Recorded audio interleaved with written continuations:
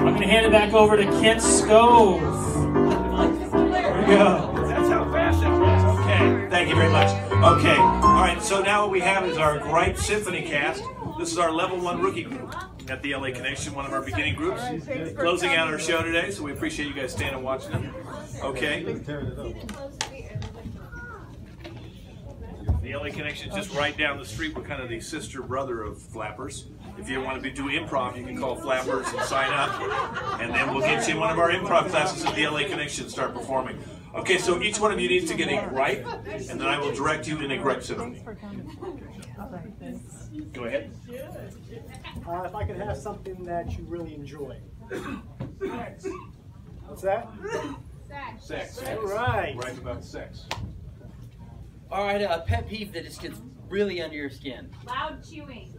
Oh yeah, thank you. Something that happens to you every day that you hate. Rudeness. What's your favorite thing in the world? Bread. Bread. Yeah. Something that just makes you so happy. Red wagon. What? Red wagon. Red wagon? Okay.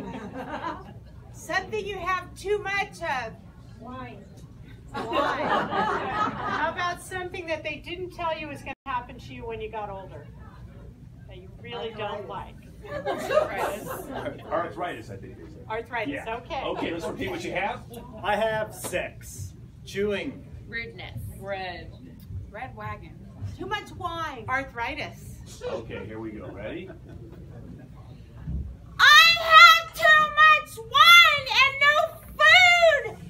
I'm gonna die an alcoholic like my family did. Everybody is so rude here. All I was trying to do was buy a new outfit and none of the cashiers want to help me. It's honestly the worst thing ever. Everyone in this entire city is the worst. That fucking red wagon. I mean, I just pull it all day and the wheel broke on it and the paint is chipping off. SCX. Sex. I can do it with anybody I want, and if a girl has big boobs, she just slaps me in the face with them. That's not enjoyable. So I got a new girlfriend, and she is a chewer. Oh my God, I can hear every smack every time she clenches her jaw. It keeps me up at night. I think she sleep chews just to fuck with my head. Hamburgers with buns. Who wants them? I don't want a bun. I just want my hamburger without anything. I hate bread. All the calories, all the carbs. It's sweet and delicious, but I hate it. I hate it. They didn't tell me I was going to have arthritis. How am I supposed to play the violin now? As I get older, it gets harder and harder, and I didn't play that well to begin with. My only friends go to Alcoholics Anonymous. I have no love. All I have is wine. And then I got a DUI, so I can only get around in my red wagon. Wheat bread, gluten-free, fuck it. I don't care. I just don't like it. I don't like it. Pizza You crust. want to talk about rude?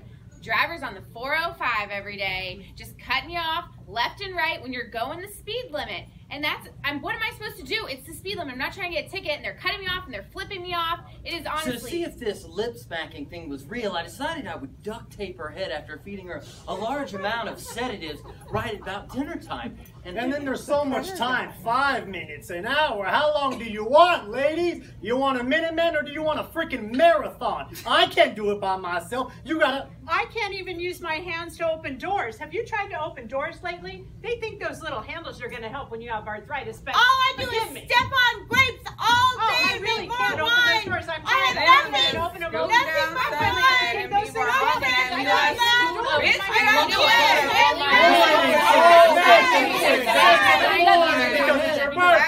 because I can't drive. There you go. They took my license. Okay, the next piece is called Repeat Performance. So who's in this one today? Okay, Repeat Performance. Okay. All right, so what we're going to do is, this is on a film set, and I didn't like the writer, so we fired him. So now I need a new location for the film to take place. Oklahoma. Okay, where in Oklahoma? Oklahoma City. Okay, we're in Oklahoma City, because that's a big city still. Like a store or...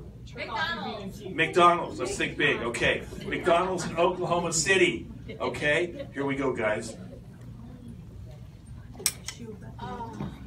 I'm so glad to be here in this McDonald's in Oklahoma City. I know, you picked a great location. I love this one. You see it's right next to the tumbleweed. Oh, yeah, that'll be great for when the car chase comes along. We can have the tumbleweed chase the car as it goes along. Let's do that. All right. And what do you think? What should we have over here right next to the register? How many people should go? Excuse me, are you gonna place an order, or are you just gonna stand there and talk about the scenery all day? God, you know what? Let's speed this up a little bit. Can we go a little faster? Same lines? Okay, here we go. Ready? Action.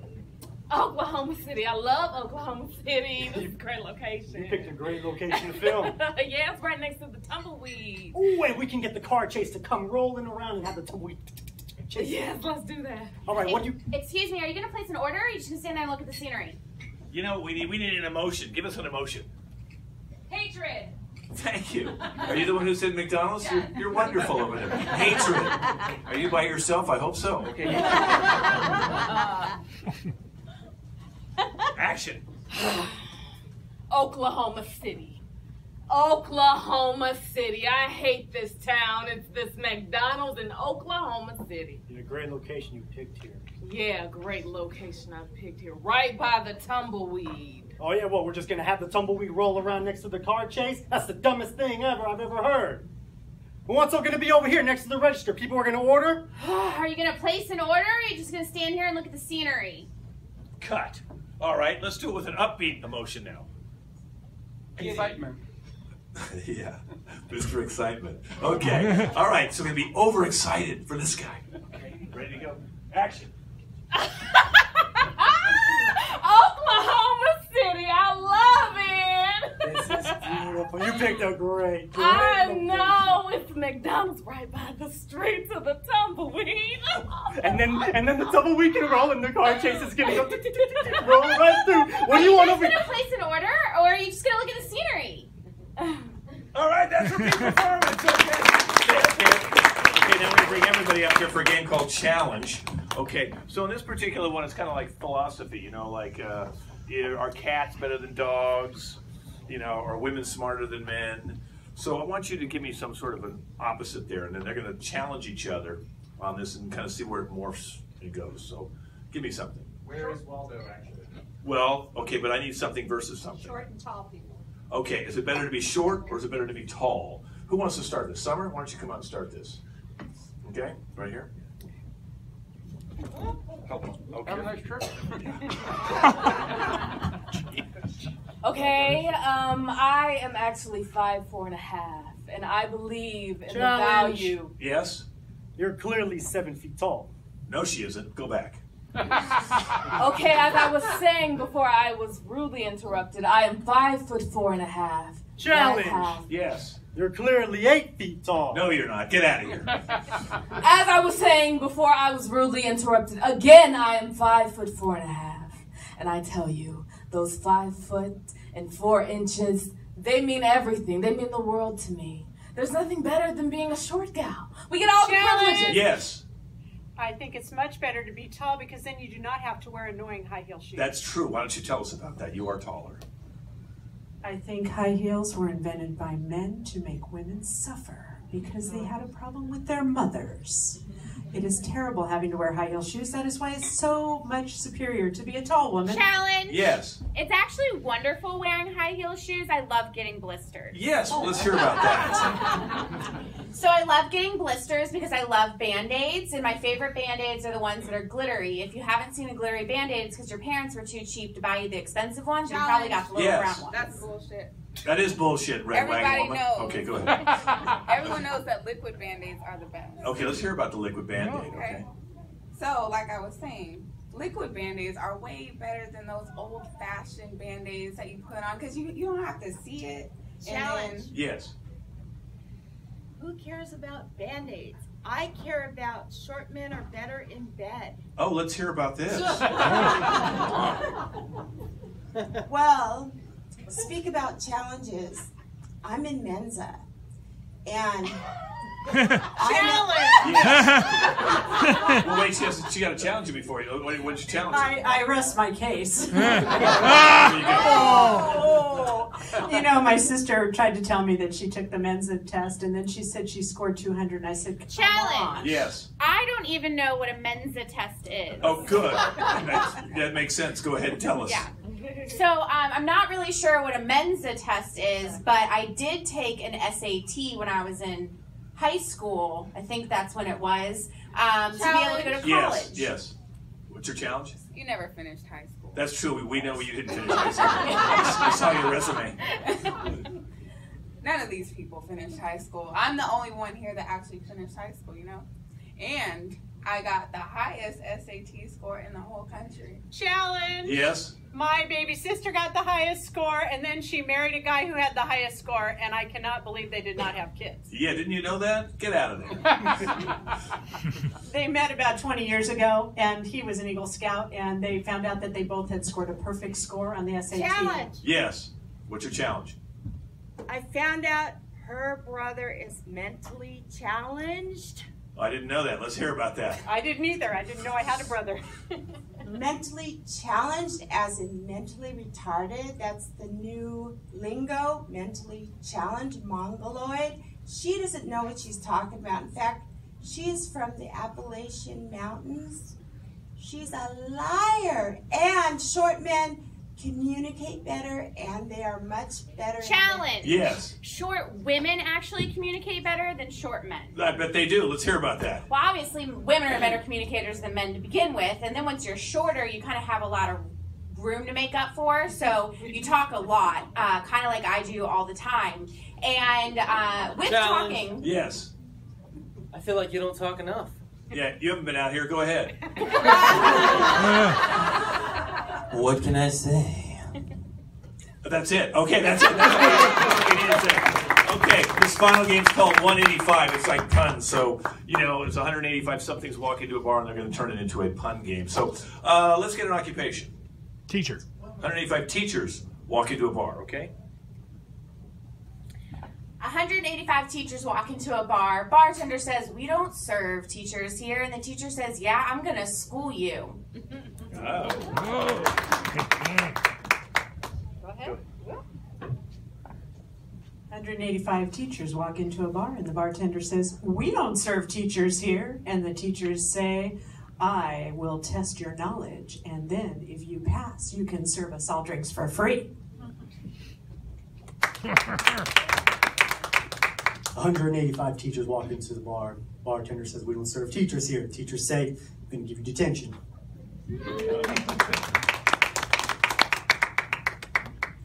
185 teachers walk into the bar, and the bartender says, "We don't serve teachers here." And the teacher says, "Well, I'm going to tell your parents." Yeah. 185 teachers from West Virginia walk into a bar. Bar says, "We don't serve teachers from West Virginia." They say, "That's okay. We're on strike." Yeah. All right. So give us another occupation. 185 doctors walk into a bar.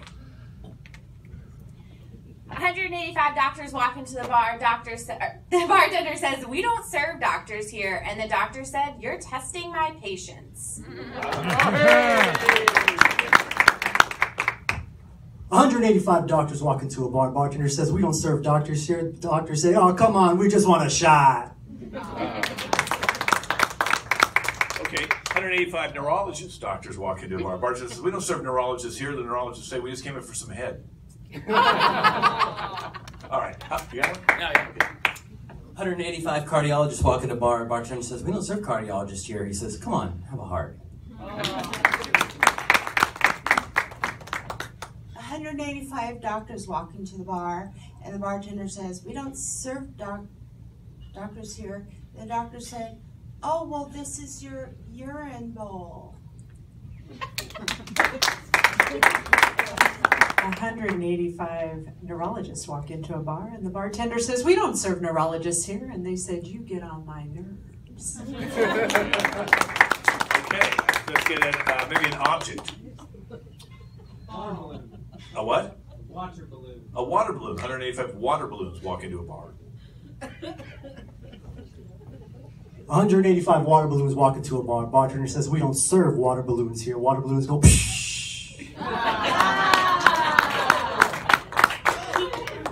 185 water balloons walk into a bar. The bartender says, we don't serve water balloons here. And they say, that makes perfect sense. We're fucking water balloons. 185 water balloons walk into the bar. Bartender says, we don't serve water balloons here. And the water balloon said, I'm busted.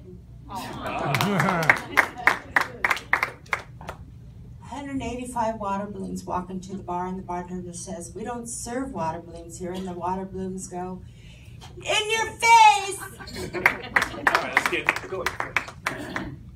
185 water balloons walk into a bar. Bartender says, we don't serve water balloons here. One of them opens up and says, come on, just spike me.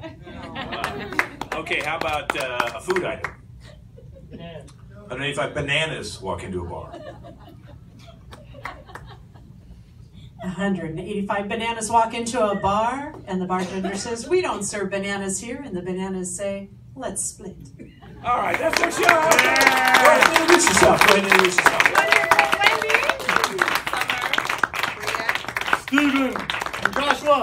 I'm Becca. And that's our show at Flappers. I appreciate you guys coming out and staying all evening. I really do appreciate that. Thank you very much. We'll be here the second Tuesday of April 9th. Thank you so much. Bye-bye.